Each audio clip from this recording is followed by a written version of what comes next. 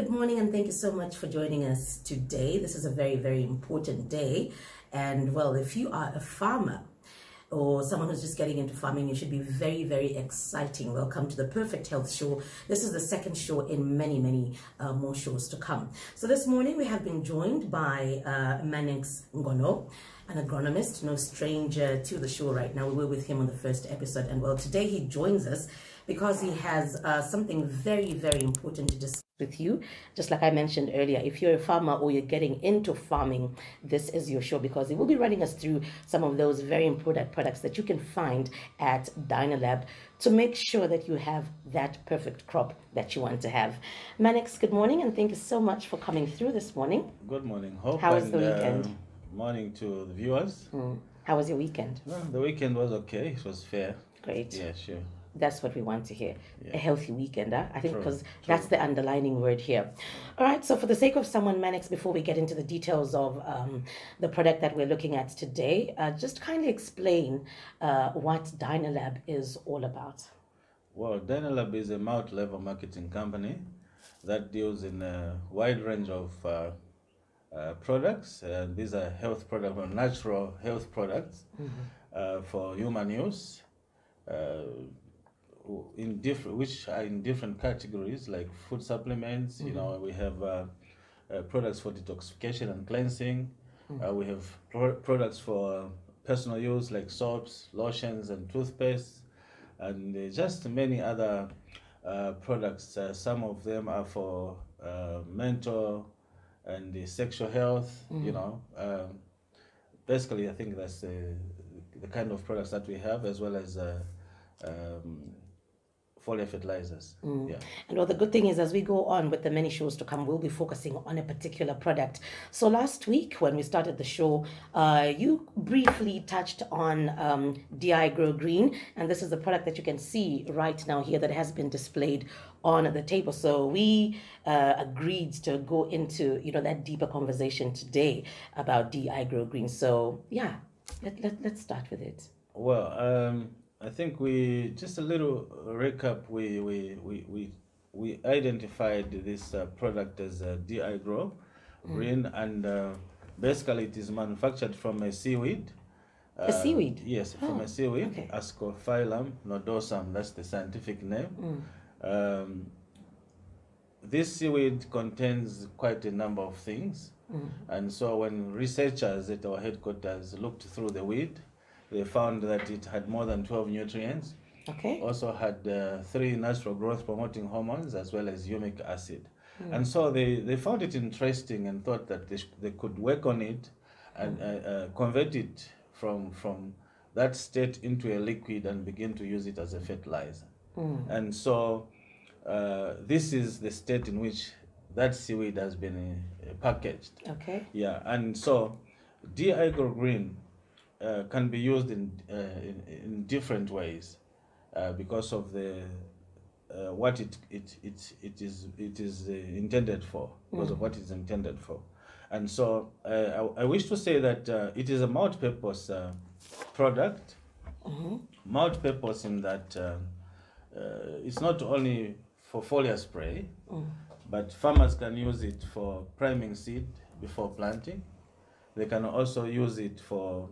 When you say priming seed, what do you mean there? Soaking the seed. Soaking the seed, okay. Yes, before. I'm trying to use the friendly terms Yeah, here. So. yeah, sure.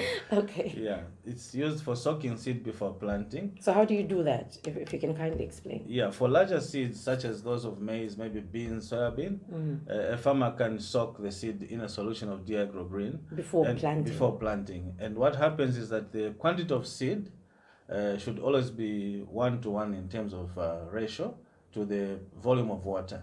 So if a farmer wants to plant, say, 2 kgs of seed, or soak 2 kgs of seed, they'll need 2 liters of water. And we use this product at 5 mils per liter of water. So it is 2 liters of water multiplied by 5 mils of this product. That gives 10 mils. Yeah, so it means the farmer needs to put 10 mils of DI Grow Green in the 2 liters of water, and then the seed is soaked. Now, Soaking of seed in terms of the period depends on what sort of seed you are soaking. If you are soaking a hard seed like that of maize, a farmer needs to soak about the seed for about 12 hours. Like a Oh, so day it's before not planting. days, it's not weeks, No, it's not just months. 12 hours should be enough to kickstart the process of germination. Interesting. Yeah, for legumes, it's just about 30 to 45 minutes. Yeah, because of the kind of outer coat of the seed. If you soak it for too long, it opens up and the seed begins to break. So for tiny seeds like for tomatoes and maybe onions, I don't advise farmers to soak the seed, but they can prepare the seed beds, drill the lines, plant, and then cover with soil, and then make a solution of this in a sprayer and spray on the lines for the seed to imbibe the solution. So And for already grown plants? For already grown plants, they have to spray on the leaves. Just to spray on the leaves? Yeah.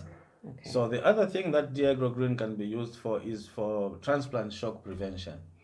You know, when you are moving the seedlings from the nursery to the main field, you are changing their environment, and so sometimes they get stressed, some of them wilt, they die off. And so you don't want to lose any plant because you've invested your time, your power through irrigation, you know, and so forth and so on, your chemicals. So you don't want to lose any plant. So every plant is significant because a plant population in the field will determine your output in the end as you are harvesting. So what you need to do is that you make a solution of Diagro Green at 5 ml per liter of water, and then you get the seedlings. If those seedlings have been raised on a tray using a media called hygromix, it means that the roots are intact together with that material that has been used for growing the seedlings.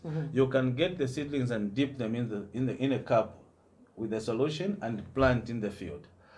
If you have raised your seedlings on the ground, there's a likelihood that when you dip the roots of the seedlings in the solution, the soil may remain in the water, in the solution. So you don't want that soil to remain in the solution because that plant survives well with its own temperature from that particular soil from the seed bed. And they already have a relationship. Yes, yes. So in that case, I advise that farmers can do the normal transplanting and just make a solution of Diagro Green in a sprayer, remove the nozzle, and then drench or pour on the roots of that particular seed plant where they've transplanted. And that will help the plants to survive that shock that normally happens, and they'll establish quickly. But how often do you do that in terms of spraying for already, grown plants? How often do you spray? Well, once every 2 weeks is okay. As a bare minimum, but weekly sprays are very good because you are pushing nutrients within short spaces of time, and then you encourage that robust vegetative growth. I planted my little, I planted some tomatoes, and right now what I've noticed is a bit of yellowing on the leaves, but this is just like 2 weeks, just about 3 weeks maybe, 2 into 3 weeks, but I've noted the yellowing with the leaves. So what do I do there? Well, yellowing of the leaves may entail different things. Could it be the season? Number one, it could be that there's insufficient nitrogen in the soil that causes the yellowing. Number two, it could be that some of the maybe your plants are now shooting, and so there are those leaves that die off, and they tend to be yellow as they are wilting and dying off, while giving room for new leaves to shoot up. So I would be able to give a proper response to your question if I have seen the plants. I should be able to I'll tell. Definitely come with I'll come with one. Please. So that you can see. All right, so what do we have there? The one with the red cap? Okay, this one is known as Diagro Red. It's another product that we are going to touch on in our next show. We'll specifically zero into this one and give more detail to it. All right, so for the sake of someone who's just starting up and they have no idea what type of fertilizer to apply to their crops, how do they get in touch with you as Dynalab? Well, they can either call me straight for any advice. My number is 0977 405531, or they can contact the main office. We've got a front office line, 0211 232377, or they can visit our place here, our headquarters at Dynalab International Zambia Limited in Joseph Miller Road, plot number 26, Rhodes Park. Or those that cannot come this far, who feel like they can visit any of our other outlets, they can find us at downtown shopping complex. Opposite downtown, there's another complex there, Canele House. We have another center. We have another center at Arcades, and also Lewanika Mall in Woodlands. We also have another center at Limbe Complex, just direct opposite the post office traffic lights thereabout in Cairo Road. And those that are outside Lusaka, they can visit our also places. We have a shop in Livingstone, in Choma Monze, we're in Chipata, we're in Kasama, Mansa, Kawe, Mumbwa, Mongu, Ndola, and Kitwe. I think those are some of the places where we could be found. Anybody who wants to use these products, please feel free to visit on any of our outlets, or you can visit our Facebook page to just have a feel of what we are doing. Right now, those ones that are not seeing us, right away they can visit our Facebook page, or just get into our website and check what Dynalab is all about. Good. And well, this is the Perfect Health Show. So if you have any questions, if there's anything that you would love to, know or find out about Dynalab, feel free to send through that question. Or if there's anything that you would love to find out about your crops, if you're a farmer, you're getting into farming and you're having those difficulties, you don't know what to use to make sure you get that healthy crop that you want, feel free to send through those questions. And trust me, Manex is one perfect agronomist, and he'll be more than glad to respond to those questions. So as we wrap up with DI Grow Green, Manix, let's run through some of the benefits, of using DI Grow Green foliar fertilizer. Number one, DI Grow Green is environmentally friendly, meaning it does not disturb the environment or the soil. Number two, it has more than 12 nutrients that most of the other fertilizers don't have. More than 12? More than 12, both major and minor nutrients. Okay, so there's nothing like, no, let me buy DI Grow Green and then I need to go and buy, and maybe before you know it, I'm using 6 different ones. Yeah, so it's that effective. Yeah, it is effective, yeah. Depending on also what soils you're cultivating in. So there are all this whole thing about different factors that influence farming, yeah. So, but in its state, it's got more than 12 nutrients, both major and minor nutrients. It also has humic acid, as well as the 3 natural growth promoting hormones that you will not find in other forms of fertilizers. Yeah, so this is a benefit that a farmer can get. DI Grow Green will prolong shelf life, okay, of vegetables.